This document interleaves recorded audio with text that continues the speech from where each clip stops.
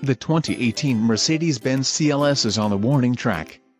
This will be the final year it's available in this form. A new model will go on sale for the 2019 model year. The CLS-Class earns a good outgoing score of 7.2 on our overall scale. When it was new in 2006, the CLS defined the so-called four-door coupe body style.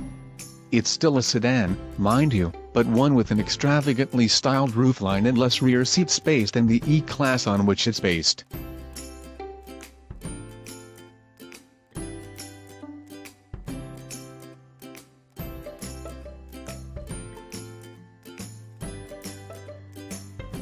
Today's CLS hasn't changed much since it was new in the 2012 model year, its second generation. Last year, it gained a 9-speed automatic.